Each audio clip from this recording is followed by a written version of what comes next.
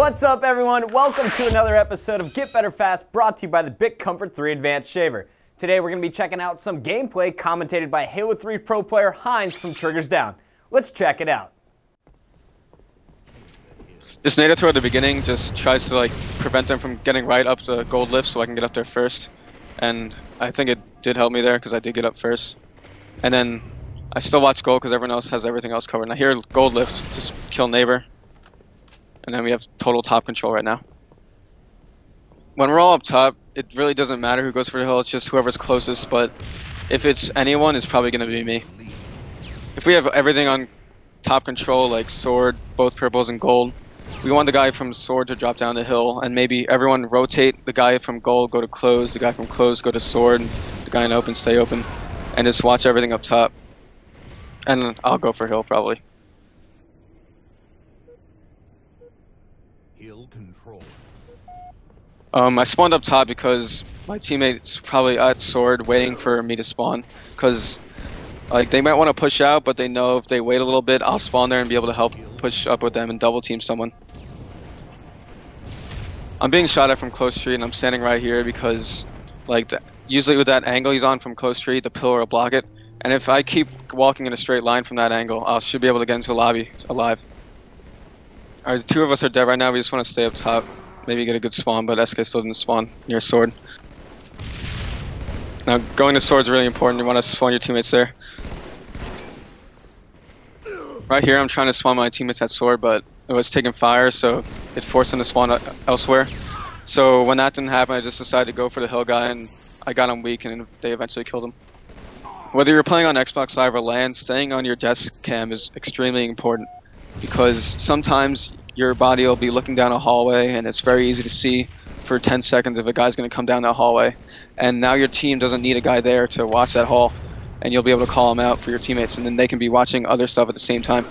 When you miss your melee, you don't want to panic because it'll just screw you up, so just keep calm and you'll be able to get the kill like that. It's kind of a weird position here, but I'm one shot, so just trying to stay alive. The reason me and SK attack together here is because any fight where you have a number up on the other team is a fight you're gonna win. So instead of having one guy go from one way and another guy go from another way, and maybe one guy might be blocked off, we just have two guys going to open and double team ghost.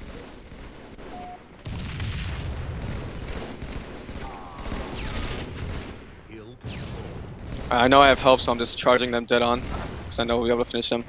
See, helped out SK there. None of us died.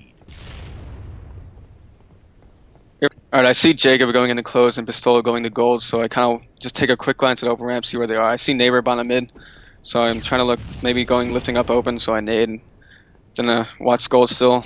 See main ramp, I get sniped, and then I get killed, because I didn't watch open ramp. Or sometimes we have the guy at top gold looking down bottom gold, through the glass, and he can see on back gold and open ramp, so we'll know, but maybe Pistola wasn't doing it there. Sometimes it's better off to die in a spot like that because you don't want to keep spawning your teammates there. Kind of like how Pistola died.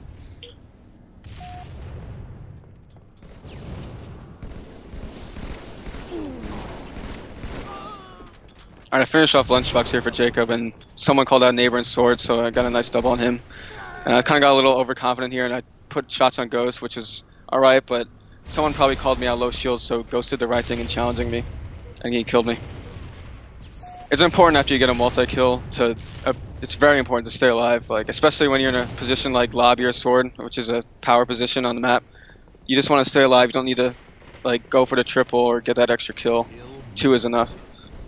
I remember this situation, instead of getting a few seconds and it dropping right down for hill, we should just collapse on close purple because there's 2 guys there.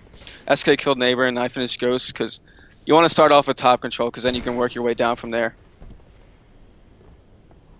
Which is what I do, and I get OS here. The overshield on construct spawns every 2 minutes, so we knew it was going to be up around this time. And when you get overshield on construct, you probably want to roam around instead of sitting in the hill, because when you roam around with overshield, you can just pick people off and get them low shields for your teammates to finish. Alright, when you have height advantage on someone, it's probably just best to stay up top. You don't need to drop down and get even with them, because height advantage is so important in Halo 3.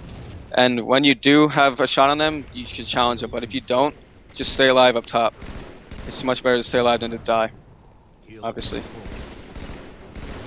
I see 2 go up gold here, and I just throw 1 nade. I don't need to challenge them because there's 2 of them. I throw 1 nade open street to prevent them from getting past us.